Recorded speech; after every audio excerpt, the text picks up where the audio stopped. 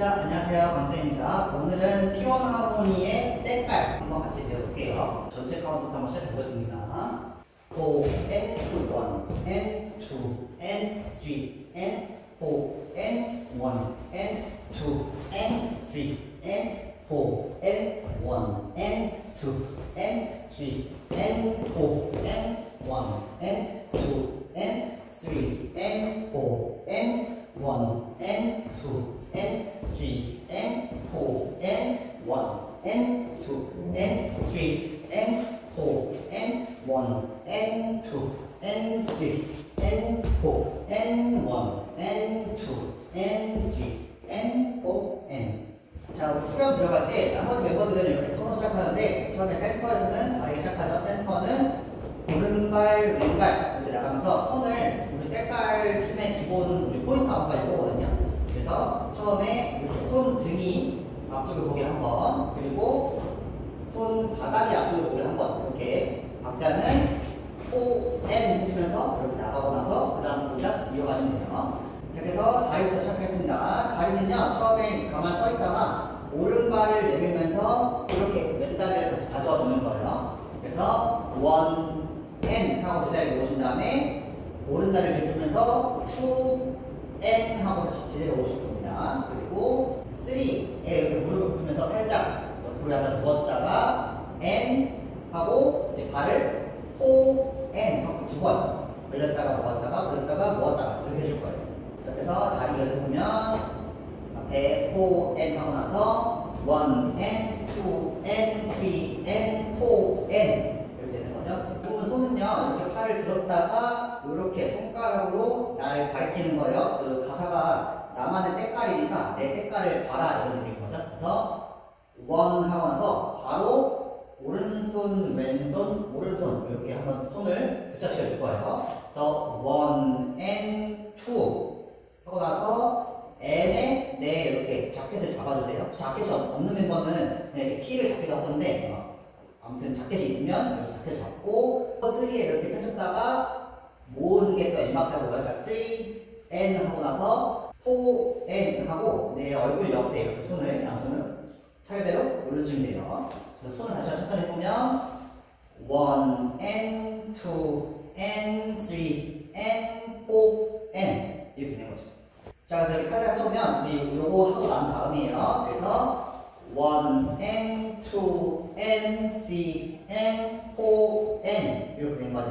자, 그래서 다리가 이렇게 두 번 하고 끝이 났는데 이거를 두 번 더 해줬거든요. 근데 이게 약간 멤버가 조금 다른데 두 번 하는 멤버도 있고 한 번 하고 살짝 이렇게 넘어가는 멤버도 있는데 안무상으로는 박자로는 두 번이 맞는 것 같아요. 그래서 4N 끝나고 다시 1N까지 하고 나서요. 그 다음에 오른다리를 뒤로 뺄 겁니다. 그 2하고 바로 약간 이 무릎으로 이렇게 차듯이 그러니까 앞쪽으로 나갈 거거든요.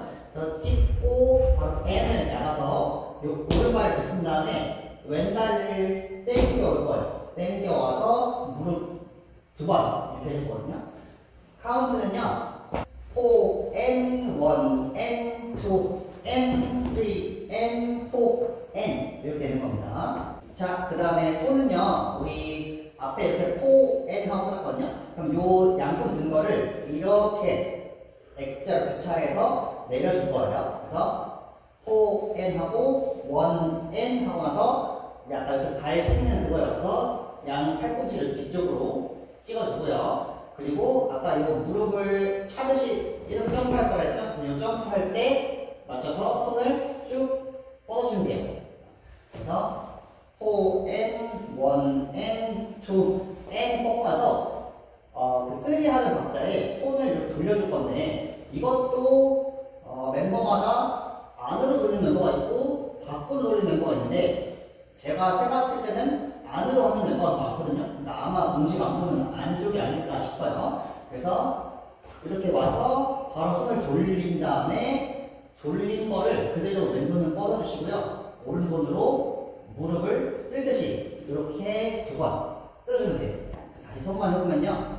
이렇게 4N 하고 나서 1N, 2N, 3N, 4N 이 되는 거예요. 그래서 여기를 위랑 아래 합쳐보면요. 우리 4n, 1n, 2n, 3n, 4n 이 되는 거죠.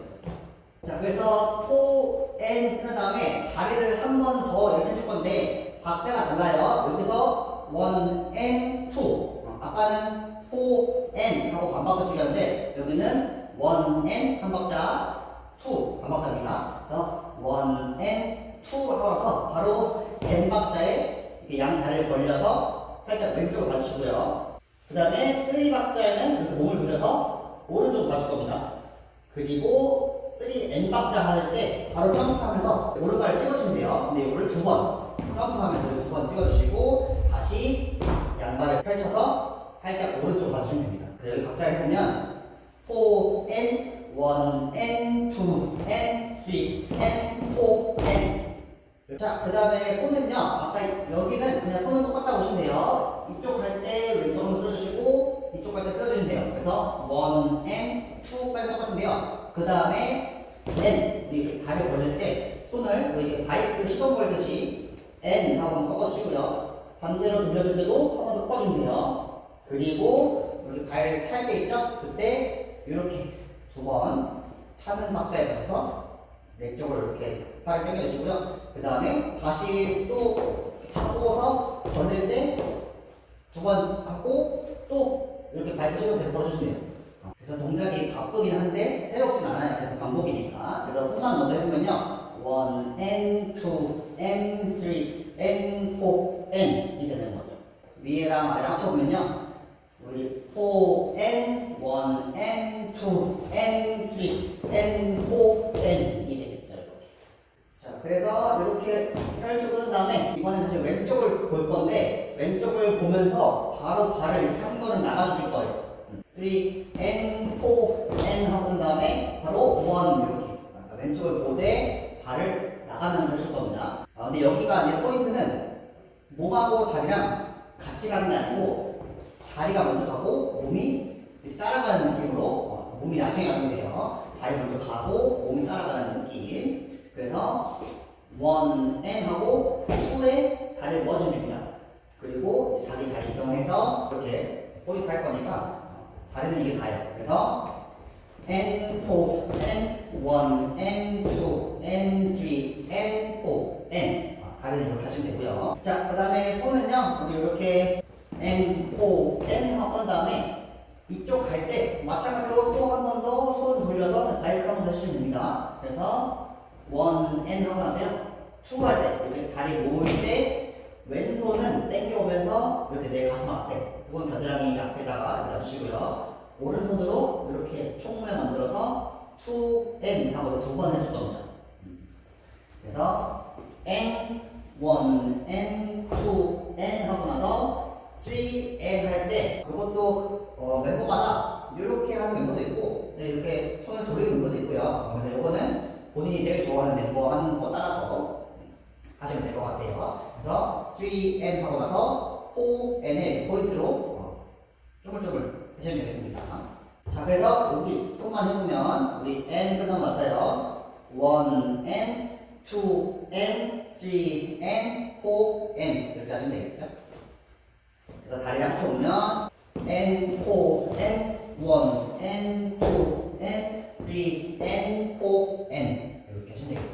그래서 여기까지 앞부분 반 카운트 먼저 하면서 한번 복습해 볼게요. 자, 카운트 센터 하는 멤버까지 같이 해서 볼게요. 4n, 1n, 2n, 3n, 4n, 1n, 2n, 3n, 4n, 1n, 2n, 3n, 4n, 1n, 2n, 3n, 4n. 자, 그 다음 부분 이제 해보겠습니다. 우리 이렇게 다리 모으고 끝났죠? 그러면 그 모았던 다리를, 오른 다리를 바깥으로 벌려주세요. 그래서 1 하고 벌린 다음에 n 박자에 얘를 이렇게 다시 제자리로 찍어주세요. 근데 아예 놓지 말고 앞꿈치로 찍어주세요. 그리고 다시 2 다시 할 겁니다. 그리고 n 박자에 이번에는 왼쪽 다리를 오른쪽으로 바꿔주세요. 이것도 마찬가지 앞꿈치로 찍어주는 거예요. 그리고 3 하고 쭉 다시 뻗어주세요. 그 다음에 N 박자에 돌면서 포 N 하고 이렇게 오른 다리를 앞으로 가져줄 건데 여기가 상체가 이렇게 팔을 이렇게 휘적휘적 거거든요. 그래서 그거에 맞춰서 그냥 이렇게 약간 업다운 해준다는 느낌으로 다운 다운 이렇게 해주시면 되겠습니다. 다리 이어서면 여기서 포 N 끝나고 1 N 2 N 3 N 4 N 이런 느낌이에요.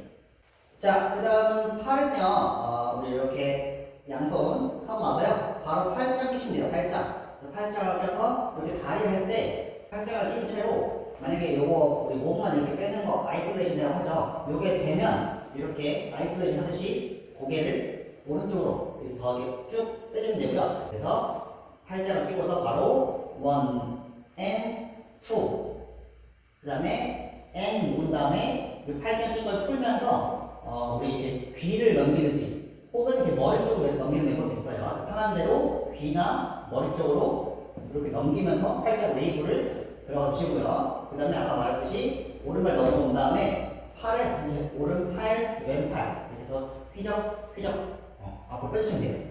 자, 그래서 박자 카운트 보면 이렇게 4, N 끝나고 나서요. 팔짱 껴서 1, N, 2, N, 3, N, 4, N 이렇게 되는 거겠죠.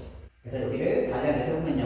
4, N 끝나고 1, N, 2, N, 3, N, 4, N 이렇게 되겠습니다. 자, 그래서 이렇게 4, N 하고 끝난 다음에 이번에 우리 다운, 업 이렇게 끝났죠. 그래서 그 리듬을 그대로 안고 왼다리를 가져오시면 돼요. 그래서 우리 4, N, 1, N 이렇게 다운이 1 카운트고 N 박자에 이렇게 다리 드시면 돼요. 그 다음에 다시 놓고 이번에 오른다리 드시면 되는데 여기도 멤버마다 이렇게 오른다리를 완벽하게 듣는 멤버가 있고 잘 안 들고 있는 가져가 오는 멤버가 있거든요. 근데 오히려 그 다음 분을 생각하면 드시는 게 편해요. 그래서 그냥 우리는 4, N 하고 나서 1, N, 2, N 이렇게 드는 걸로 할게요. 그래서 1, N, 2, N 하고 나서 요 들었던 다리를 요 내 왼다리보다 더 왼쪽으로 가게 살짝 앞에 대각선이죠? 이렇게 놔주시면 돼요. 요거를 그대로 요렇게 그래서 1, N, 2, N, 3에 딱 짚어주시고 N에 돌아서 그러면 오른다리가 살짝 뒤에 있죠? 요거를 갖고 오면서 4, N 이렇게 다리를 벌려주시면 돼요. 자, 다리만 천천히 다시 해볼게요. 4, N 하고 나서 1, N, 2, N, 3, N, 4, N 이렇게 되겠습니다. 자, 그 다음 발에 맞춰서 손을 보면요. 1, N, 2, N 하는 거기에 맞춰서 왼손은 이렇게 가슴 높이로 들어주시고요. 오른손으로 1, 2, 3, 4 하고 이렇게 써줄 건데 여기 가사가 아마 내 춤은 칼이라고 해서 이런 칼로 써는 느낌을 형성한 것 같아요. 근데 여기를 뭐 도마다 생각하시고 칼로 이렇게 썬다는 느낌으로 하시면 돼요. 그래서 1, N, 2, N 하고 4번을 이렇게 위아래로 올려주시고요. 그 다음에 우리 발 이렇게 3 하고 싶을 때 손을 쫙 뻗었다가 바로 이렇게 갖고 오시면 돼요. 그래서 3 이렇게 발을 집으면서 3 하시고요. 그 다음에 도는 동안 손을 잘 이렇게 푼 다음에 여기 발 이렇게 벌릴 때 손을 아까처럼 이렇게 왼손을 그대로 해주시고요. 오른손을 이번에는 내 왼손 밑에다 두시고요. 양손을 교차로 1, 2, 두 번 왔다 갔다 하시면 됩니다. 그래서 손만 해보면요. 3, 4 끝나고요. 앞을 보여드릴게요. 그래서 1, N, 2, N, 3, N, 4, N 이렇게 됩니다. 자, 그래서 다리랑 이렇게 합쳐보면요. 우리 여기서 4, N 끝나고 바로 1, N, 2, N, 3, N, 4, N 이렇게 된 겁니다. 자, 그 다음 다리 여기서 보면 우리 이렇게 4, N 끝났죠? 이거 한번 더 하시면 돼요. 1에 4, N, 1까지 하시고요. 그 다음에 지금 살짝 이렇게 요거를 다리를 벌리느라고 앉아있죠? 요 앉아있는 거를 피면서 N 하면서 이쪽으로 갈 거거든요. 오른쪽으로. 그래서 1, N, 2, N 하고 이렇게 다리를 들어주시면 돼요. 이렇게 걸어오시고 오른다리를 내려놓으면서 3, N, 4, N 든 다음에 1에 내시면 돼요. 다리만 천천히 해보면요. 4, N1, N2, N3, N4, N1 이렇게 바로 N을 넣으시면 안 되고 끌어서 1을 넣으시면 됩니다. 자, 그 다음에 손은 우리 여기서 4N 한 다음에 1 할 때 왼손은 이렇게 피면서 앞에 손가락으로 찍어주시고요. 오른손은 자연스럽게 내리시면 돼요. 이렇게. 그래서 4N1 하고 N2, N 박자에 손을 갖고 와서 살짝 쳐줄 거예요. 그리고 3에 더 세게, 그러니까 2번 이렇게 쳐주시는 거죠. 그래서 N3 하고 N4 하고 발 찍을 때 손을 이렇게 왼손은 어깨 높이에, 오른손은 살짝 여기 밑에 허리 쪽에 내려놓으시고 N4 하고 이렇게 팝을 살짝 넣으시면 돼요. 근데 또 여기 센터 멤버는 이렇게 앞에를 가리기도 하니까 그거는 취향에 맞게 골라서 하시고요. 그래서 N4, N1로 자연스럽게 걸어가시면 됩니다. 손만 다시 천천히 이어서 해보면요. 4, N1, N2, N3, N4, N1 이렇게 혹은 센터 멤버라고 하면 4, N1, N2, N3, N4, N1 이렇게 되겠죠? 자, 그래서 방금 손 동작 하면서 다리랑 같이 하긴 했는데 다시 한번 미안해 해볼게요. 자, 그래서 4N 끝나고 1, N2, N3, N4, N1 이렇게 되겠죠? 자, 마지막 마무리는 간단해서 손하고 바로 같이 설명드릴게요. N4, N하고 1에 닿죠? 그다음 아까 여기 갈 때도 1, N2 했던 것처럼 여기도 N4 하고 와서 N1, N 똑같아요. 그 다음에 2에는 이렇게 아예 무릎을 앉으시면 돼요. 자, 앉으면서 손을 바닥을 쓱 건져 올리는 느낌으로. 그래서 건져 올린 다음에 이동해서 다시 따라라 따따 하고 꽂으시면 됩니다. 그래서 마무리 파트만 다시 한번 해보면요. N4, N1, N2, N3, N4, N 하고 마무리 앞에랑 똑같이 해주면 되겠습니다. 자, 그래서 뒷부분도 한번 복습 한번 해보겠습니다. 그래서 1, N2, N3, N4, N1, N2, N3,